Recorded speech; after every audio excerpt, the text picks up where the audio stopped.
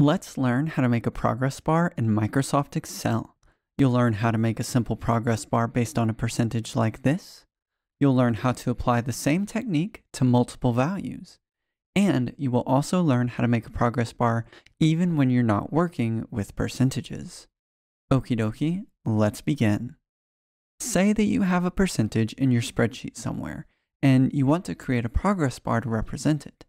Start by selecting the cell where you want your progress bar to be, then enter equals, select the percentage cell, and press enter.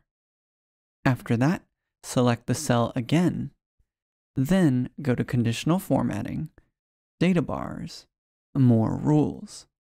Start by checking the box next to show bar only. Now, if you want the percentage displayed over the bar in the same cell, then don't check this box. But most of the time, that's not the case, so keep this box checked. Next, change minimum to number, and also change maximum to number. Set the minimum to 0, and set the maximum to 1. Then, where it says fill, you can select gradient fill or leave it as solid fill. It's up to you. After that, select a color that you want to use for the bar. And finally, click OK, and you have your progress bar. Okie dokie, let's move on to example 2, how to apply this concept to multiple values at once. Starting with your first value, add a formula that references the percentage value like so. And once you have it working, you can copy that formula down to the other cells using the fill handle. From here, select all of the new percentages and go to conditional formatting, data bars, more rules. Check the box next to show bar only, set the minimum and maximum to number, and make sure the minimum is 0 and the maximum is 1. Select gradient or solid fill, pick your favorite color, and finally click OK. Awesome, on to our last example. Let's say that you're not working with a percentage. Instead, you have a specific goal amount and then the actual amount. You want the progress bar to show how close you are to achieving the goal.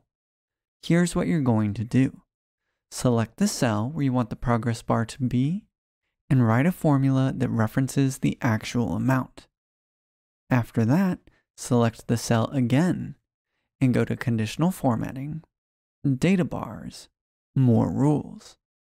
Check the box next to show bar only, set the minimum and maximum to number, and then set the minimum to 0 or whatever the possible minimum might be for your specific scenario. And for the maximum, you can enter the goal amount manually, or you can reference the cell containing the goal amount. Both ways work. Once you've done that, set up the fill how you want it, choose your color, and click OK. And that's all there is to it. If you have any questions, let me know in the comments and subscribe for more.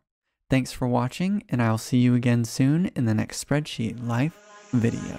You're like a circle that floats around me, keeping me safe and sound. And when I fall, you've tied a rope to me. You're blessing me every day.